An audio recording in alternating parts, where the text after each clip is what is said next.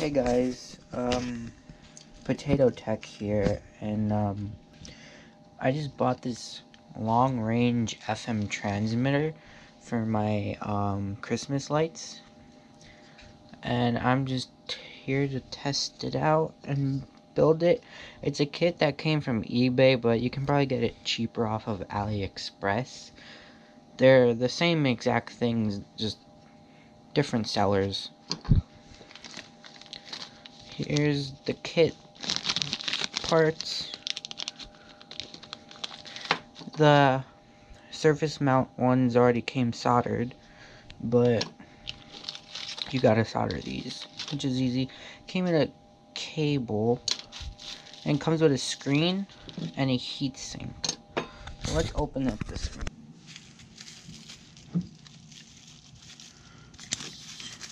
Just don't want to break anything.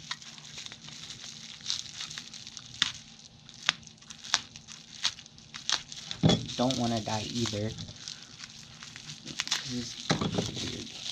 So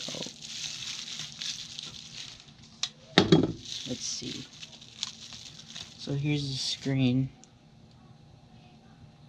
Looks nice. You put your buttons there and the cable there. Alright, so it has a micro SD card slot for, I guess, playing music. I actually didn't really look into that part. And it has your audio in to be played onto the radio frequency, and it also has a mic in. So that's good. I'm not going to be using the mic. I'm going to be using the speakers, of course. And let's see what's in the bag.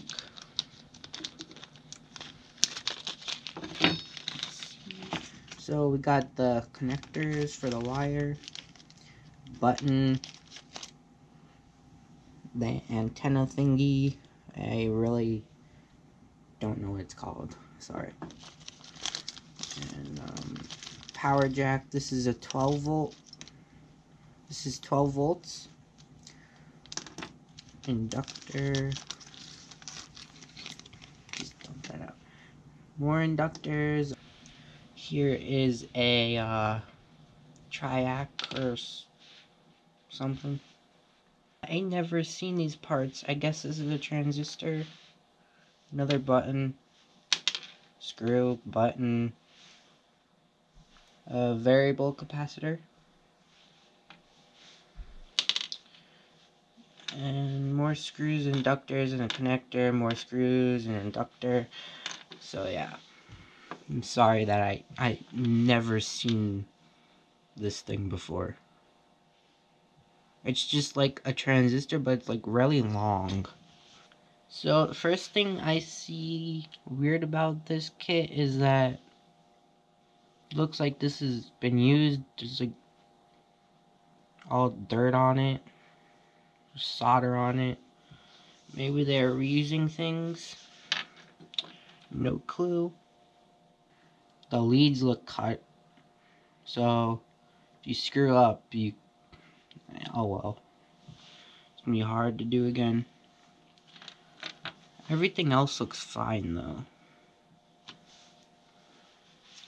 So the only problem is this being dirty has solder, and this transistor is, the leads are cut already. So yeah, let's build this thing. Oh, I also bought this Hacko. Well, I got it for my birthday. So far I used it like once, and it's pretty nice. I love how having a set temperature, unlike my other soldering irons that I used to use. But this is good now, and it also has a stand and the bristle stuff and the sponge, which is good. I never had a stand, and I really love it. Alright, so I kind of built it. These inductors, only these two dark ones had the coating off, which was very helpful. These four didn't, so I had trouble soldering all those.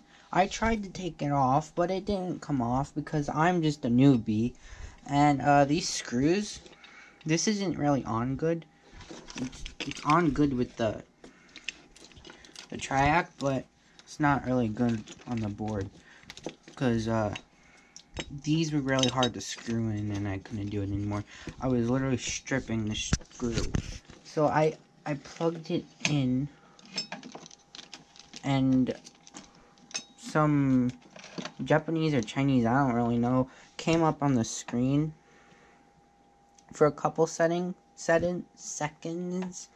and then I just clicked one of these buttons and it took me to a different screen which let me set the frequency. If you press and hold the middle button, it lets you select the 3 options, which were frequency, the volume, and PO, which I guess means power output or something. It was on 300 for me. I don't know if that's bad. So who knows if the cops are going to be here soon. This is up and this is down for the numbers. And this just, again, selects everything. So the only issue I had a problem with this is the inductors weren't really good. And this wasn't either. They should give threads. And this also, they have a screw so you can put it on both ways, but obviously it didn't work because I tried it. So it was kind of uneven. It works, it's kind of staticky. That's probably because my bad soldering on the inductors, and I gotta trim the capacitor. That's another reason probably. And I think this is true if you have the radio and the transmitter too close, that also may make it more staticky. I'm not sure. I'm really every time I turn this on, I'm really scared I'm gonna get police coming to my door, which they probably will soon. Hopefully they'll let me go since I'm trying to learn, and maybe because it was a mistake. I don't really know. Wasn't trying to harm anyone. And I didn't go over anyone else's frequencies. I went on an open one. So yeah. I think there's better transmitters out there that you can buy instead of this one. This one was like $25. I think you can buy a better one. I would just buy a pre-made one. Like a House FM, Whole House. Yeah, I think it's a Whole House. Those are pretty good for Christmas light shows. But yeah, there's other ones on eBay. Yeah, well, goodbye guys. Thank you for watching this very bad review. Yeah.